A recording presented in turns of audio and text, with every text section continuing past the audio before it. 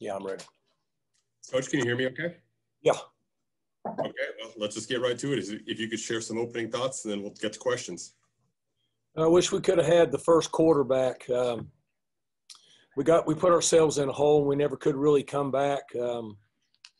We're not as explosive in certain areas as we have been in past years, so it was a little bit tougher. But I will say that the players really competed and fought hard, even though we had a tough start to the game. Had good plans coming out at halftime. We just didn't get it executed. We lost to a better team today. They outcoached us. They outplayed us. You have to give them credit. Guys started to rally and come back a little bit. We just never could get anything established in the running game to really stabilize them so we could get a little bit of flow on offense. And then kind of got one-dimensional there when we got behind by too much. Thank you, Coach. Members of the media, if you have a question for Oklahoma State coach Mike Gundy, please click raise hand, and we're going to try and get to you.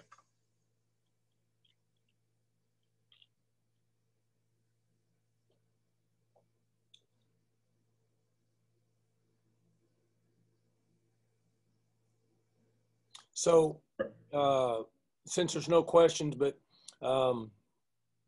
I told the team afterwards, we've got to get back tonight. We got to get rested. We got to rally back, come together as a group tomorrow. Got to grade the tape. Got to be critical of ourselves as coaches. Got to be critical of ourselves as players, and get back to work tomorrow night and get ready for the next game. That's good stuff. Thank you, Coach. Our first question is going to come from Frank Bonner from the Tulsa World. Go ahead, Frank. Hey, Mike, I wanted to ask, after OU had that hot start, the defense did string together some stops. What did you think about how they were able to respond after those first 5 drives for OU? Well, like I said, we came out and got behind by 21 points and basically gave ourselves very slim chance of coming back, and then they responded and we played well. You have to give credit to their coaches and their players. They hit us with some plays in the first quarter and got a big jump on us. And then this is another game where you had to go to Ellingworth with Spencer Sanders getting hurt. What did you think about how he was able to come in, especially in that first drive? Well, it seemed like he played good. There's some times where he had a few mistakes, but overall being thrown into the fire, he's practiced a lot. He's young, but he played pretty well. We didn't protect as good as we needed to protect. So it's difficult back there right now for us playing quarterback. Thank you, Mike.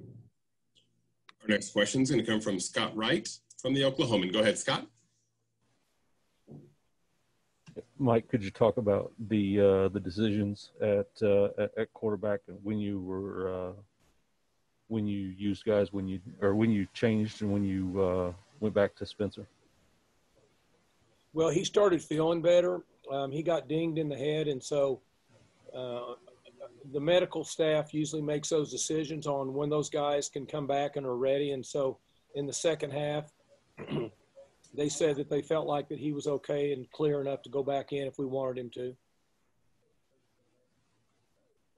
How hard was it to manage that, knowing that you had a young guy out there and not getting protected, and then waiting for Spencer to be cleared? Well, you got to do what you got to do. You play the hand you've been dealt. It's not the most perfect situation, but we had guys that competed.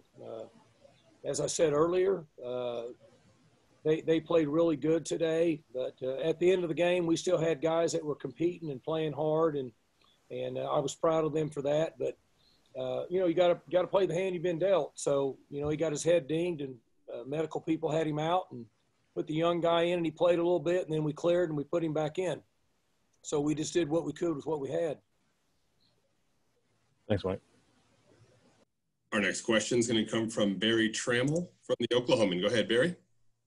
Yeah, Mike, could you tell what was the problem defensively, especially the first 2 drives?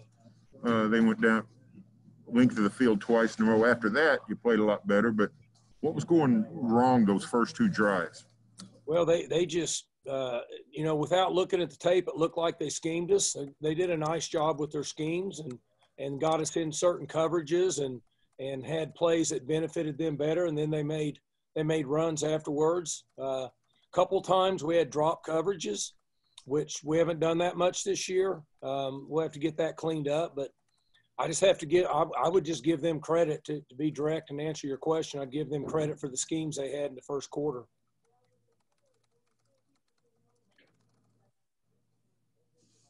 Our next question is going to come from Ryan Breeden from the O'Colly. Go ahead, Ryan. Hey, Mike. You've talked in the past about how difficult it is to tackle in open space and how you've been grateful at how well that had been going up to this point. Did it feel like it was a little bit harder tonight to make some of those open field tackles with the athletes that you had? We missed a few open field tackles, more than we've missed all year. They've got good skill out there. I mean, they've got speed and guys that can make some plays, and the quarterback is shifty. It was a little more difficult today than what it has been, yes. Can you kind of describe a little bit of the emotions during the game, especially near halftime when the two teams kind of met up going into the tunnels? Can you just kind of describe the emotions that happened during the game and when it got a little bit feisty? Well, that's just part of the game. You know, with football, this is a very tough, violent, physical game, and there's emotions. I wasn't even around where it happened. Luckily, it didn't get ugly. They kind of got everybody separated and got us on our own way. So, you know, it's just football sometimes. Thanks. Coach, thank you so much. We appreciate you. Any final thoughts, just kind of while we have everyone here? No, not at the time. I think it's pretty clear cut. So wish we'd have played better, but we didn't have a very good start. But maybe we can play a little bit better next week. So thanks, guys. Thanks, Coach. Safe travels home. Compete, so compete. Stay in the game and compete. Come on in,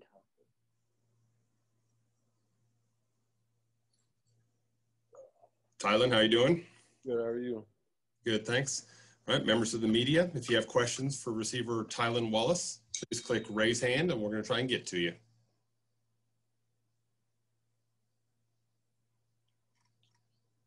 Tell you what, Tylan, while we're waiting for the hands to be raised, if you could maybe just give us your thoughts on the team's performance offensively, maybe OU's defense, and we'll go from there. Yeah, just give credit to them. They had a pretty good scheme for what they were doing on offense. For us, we were struggling kind of the whole game trying to execute plays. We just got to be better. We got to be better, get prepared for next week. All right. Our first question is going to come from Scott Wright from the Oklahoman. Go ahead, Scott. Tylan, how difficult was it to get going when you were having the struggles that you were having offensively, and then they were scoring on the other side and putting you guys in an early hole? That's always a tough situation coming out when you're struggling on offense and then the other team's kind of clicking on offense. That's always a struggle, but credit to our guys, we kept our heads up. We weren't down. We were like, okay, that's fine. They were scored. We're going to come back. We're going to score. We're going to drive. So I was really proud of the way the team just held their heads up and didn't get down on themselves. What'd you think of Shane while he was in there? It was good. Like I've been saying with Shane all year. I mean, he comes in and he does what he's supposed to do. You can't expect too much from a young guy like that. But I'm just really proud of the way he holds himself when he gets in the game. He holds himself like an older guy, and he comes out there and does what he's asked to do. Thank you. Our next question is going to come from Barry Trammell from the Oklahoman. Go ahead, Barry. Yeah, Tylan, did anything about this game surprise you, either in terms of matchups or the schemes or anything else that you really weren't expecting, or was it what you sort of thought it would be? Not really. Nothing was really too surprising. They came out there and kind of put out there what they have always done this whole year on film.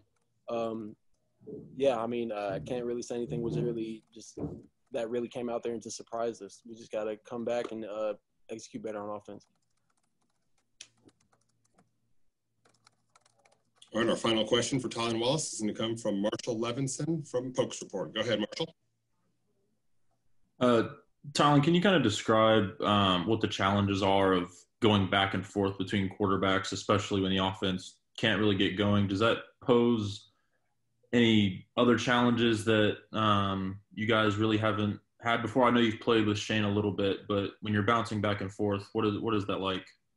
I guess sometimes it's a little challenging just switching back. You know, they're two different people. They're two different football players. So being able to kind of when they come in, you got to be able to adjust to, you know, how they do their certain things, how they run the offense. They run it two different ways. So I think that's somewhat of a challenge, but you know, that's just comes with getting reps in with them at practice. So can't say it was really too much of a challenge, but I can say just a little bit, I guess.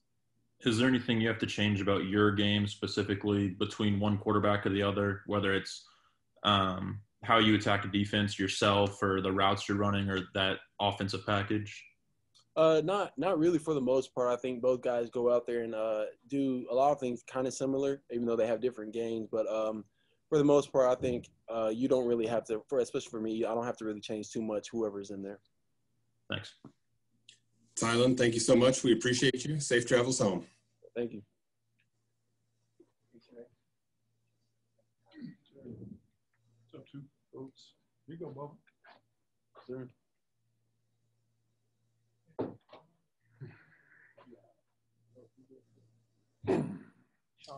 Hi, Coach. How are you? Oh, been better. I got you. Well, I'll tell you what, before we start taking questions, maybe could you just give us your thoughts on the performance today, what you saw out there? That's brief. Not very good. Got to nuke that game plan and start over. Got to find a way to move that football. You know, we had some challenges today, and you know, we thought we had addressed some of the issues, or at least what we thought that they would give us, and you know, and it still posed a problem. So, got to figure it out. Got to get back, watch that tape, see what the hell's wrong, and get it figured out and get ready for next Saturday. All right. Our first question is going to come from Chris Becker from the O'Colly. Go ahead, Chris. Hey, Coach. You know, throughout this whole season, really, but really in this game, you had injuries in the backfield with running backs and quarterbacks, injuries up front. You know, how challenging is it to gain offensive momentum when you're constantly shuffling guys in and out? It is, but it's you know, like we tell our guys, it's no excuse. You know, we got to find a way. You know, the game, the ball, the stadium, it doesn't care. They don't care. You know, you got to find a way to score, and you got to find a way to put the football in the end zone, and we didn't do it. So, you know, I got to get back. We got to get back as a coaching staff and see what the hell the problem is, you know, and go from there. You know, it's hard for me to say here's the issue, you know, right off the top of my head without watching the film. And what did you see from Shane in his short time in the game? You know, I thought he did some good things. You know, he was up and down a little bit, made some throws, missed some throws. But, you know, I thought he ran the offense efficiently enough for us to do some things. So, again, same thing. I've got to get back and watch it and really dissect how he did. But as of right now, I felt like he did a pretty good job. Thanks, Coach. Yes, sir. Our next question is going to come from Ryan Breeden from the O'Colly. Go ahead, Ryan. Hey, Kasey. It's no secret at this point that you guys have had some problems with the O-line with injuries and young guys who have had experience before. How difficult was it to get a game plan executed and to get things going on offense with your offensive line having injuries and shuffling in and out, especially with the talent that OU has up front? It was hard. You know, perhaps the best part of their defense is their front. And, you know, so it was hard. And we knew it coming in. It was no surprise. So, you know, we tried to do some things to help our guys out and you know, give them a little bit of extra help here and there. And then all of a sudden you lose another guy. You lose, you know, obviously, you know, your best offensive lineman. You know, as soon as Tevin went down, then you reshuffle things again. And it's just a matter of just trying to catch up. You know, there's a domino effect in there. So it's tough. Yeah, it is. So, and then the quarterback went down for a minute, and you know, Juba's down for a minute, and you're trying to figure out what everybody's strengths, what everybody's weaknesses are, and try and put something together, a drive or two that'll get it down the field using what they do well. And so therein lies the challenge. But again, you know, we've got to be able to move the ball. We've got to be able to hang our hat on a set few plays and be able to move and operate no matter who's in there. And that's the mistake that I made. We got to get that done. Thanks, Coach. Yes, sir. And our final question for offense coordinator Kasey Dunn is going to come from Barry Trey. Go ahead, Barry. Yeah, Kasey, you got down 21-0, and you'd only run, I think, 5 plays, 6 plays. How much did that change your game plan? Did you feel like you had to sort of go away from the run at that point? You also had a quarterback change in the middle of that. How did the deep hole affect the game plan? Yeah, that was alarming for us because we weren't used to that kind of situation. You know, defense has been really, really stout, and so we haven't had that situation. Fortunately for us, because we haven't been dynamic on offense by any stretch. So, you know, all of a sudden, yeah, you're thrust in a position where you need to score. Now, we didn't go crazy and just start throwing it all over the yard because, you know, at this moment when that happened, it's not who we were going to be. I didn't think we were going to just all of a sudden be able to just chuck it all over the yard and win. So we wanted to methodically try and get down in it and crawl back in to a position to where we'd have a chance in the second half. And we did that. You know, we went in the second half 27-13, and knowing that we'd get the ball back in the second half to start it. And we thought that maybe we'd get this thing to 27-20, and it didn't materialize. We didn't see the end zone again, but, you know, we gave ourselves a chance in the second half, so it just didn't happen. Coach, thank you so much. Safe travels home. Thanks, guys.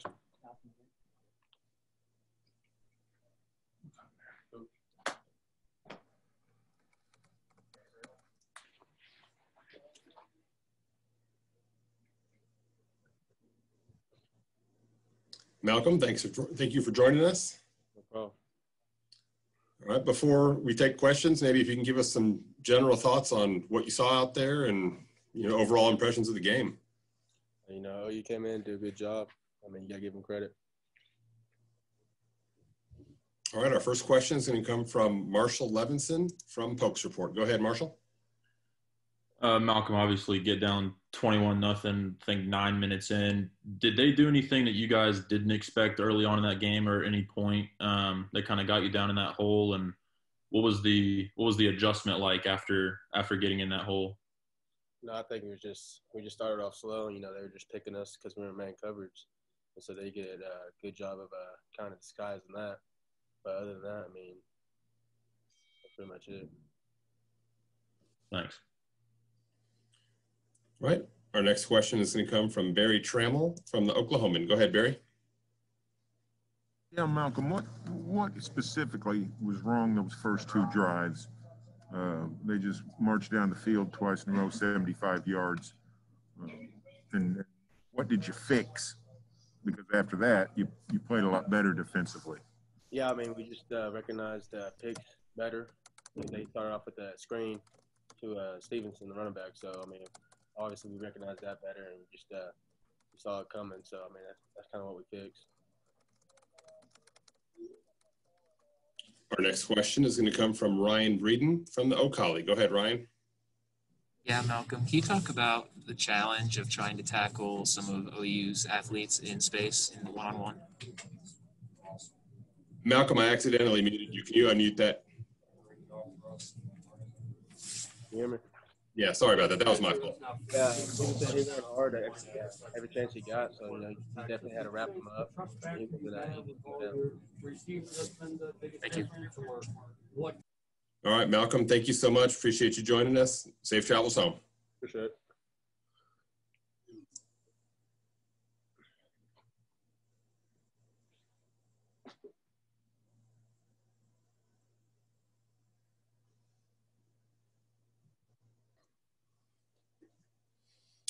Tyler, how are you today?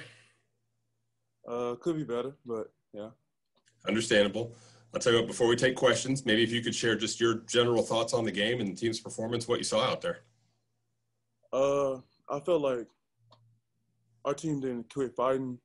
I mean, you saw I was trying to encourage guys on the sideline, just keep fighting until the zeros on the clock. And that's the only thing we could ask for in that situation. So. All right, we appreciate you. Your first question is going to come from Barry Trammell from the Oklahoman. Go ahead, Barry. Tyler, you got any explanation for that, for the start? You had 2 75-yard drives to to start the game, then scored after the turnover. The rest of the game, you guys played pretty good defense, but that start just put you in such a hole. You have an explanation for that first quarter? I felt like we had to get our feet underneath us in the first quarter, and once we got our feet underneath us and we started stopping them, and we know we could stop them, and then that's when I thought the defense started to turn around, and you can see the encouragement on the field. Our next question is going to come from Scott Wright from the Oklahoman. Go ahead, Scott. Tyler, how much were they doing early that you guys hadn't seen or hadn't game planned for, and how much did that change as you guys were able to adjust to it? I feel like going into the game, we had a good game plan, and then in the second half, Coach Knowles came back and fixed some couple of stuff and tweaked some stuff, so it put us in a good position on the field. Was there some stuff in that early first quarter that you guys hadn't seen? No, not really. We've been seeing everything. We've been practicing hard. It's just it happens. Thank you. All right, one last question for Barry Trammell, and that'll be it for Tyler Lacey. Go ahead, Barry. Yeah, Tyler, you guys did a great job against the run until the fourth quarter. Stevenson got loose for a bunch of stuff in the fourth quarter. Did you just get worn down, do you think, against the running game? Oh, no, I don't think we got worn down versus the running games. I think some people had just some little miscues, but we were attacking the offensive line. They were all tired during the whole game. And I feel like the D-line played good in trying to stop the run in early quarters. Well, Tyler, we appreciate you. Thank you for joining us. Have a safe trip home. Thank you.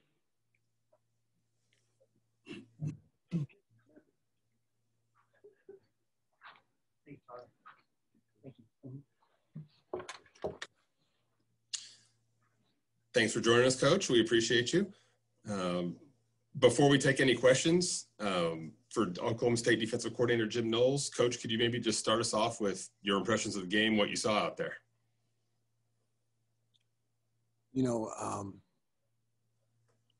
We started slow, obviously.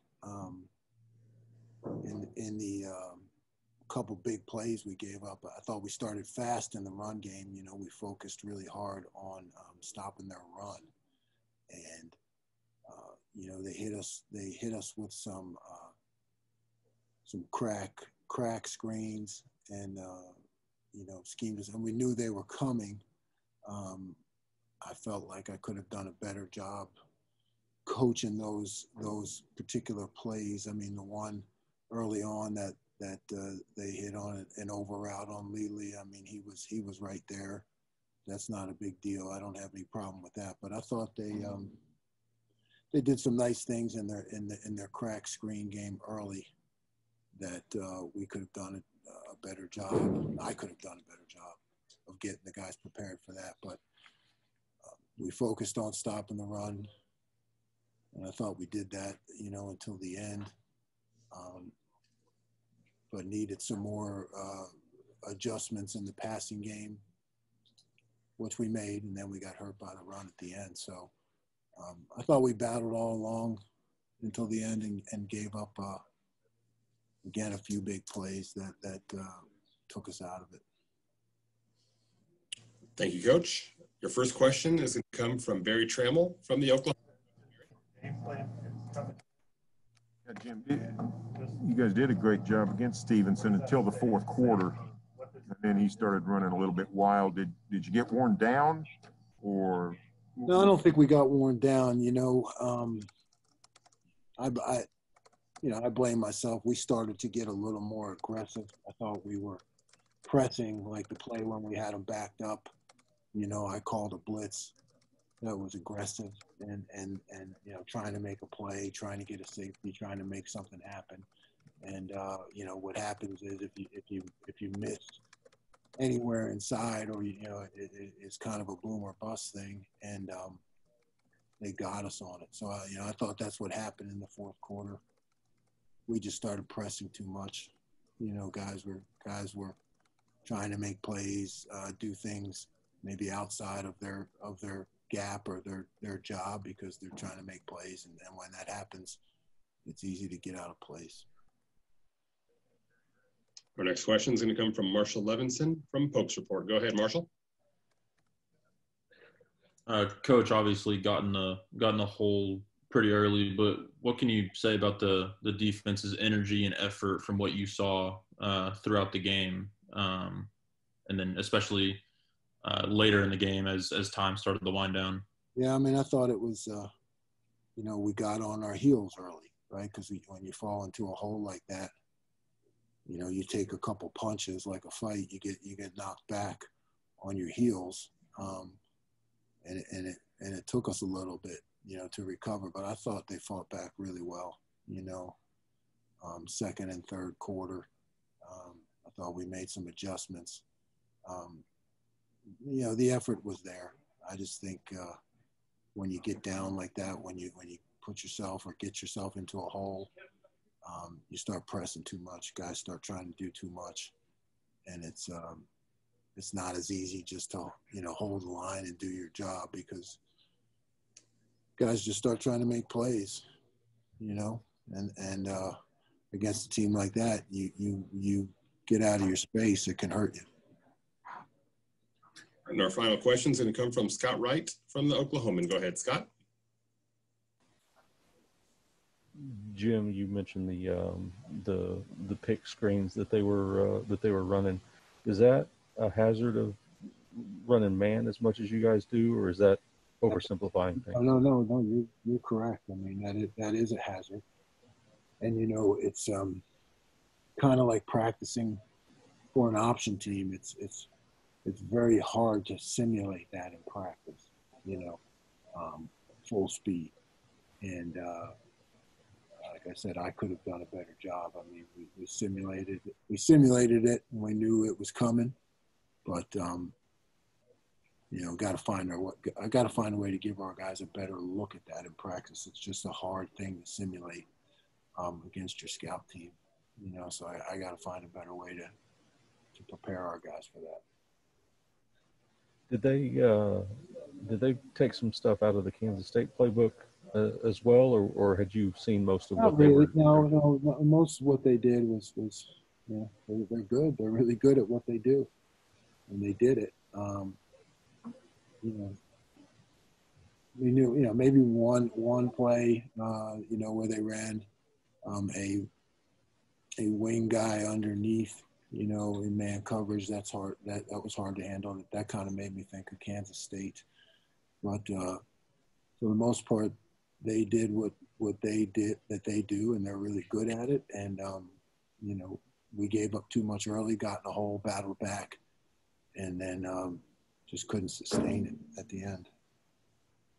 Thanks, Jim. Coach, we appreciate you joining us. Have a safe trip home. Members of the media, we appreciate you as well. Thank you so much.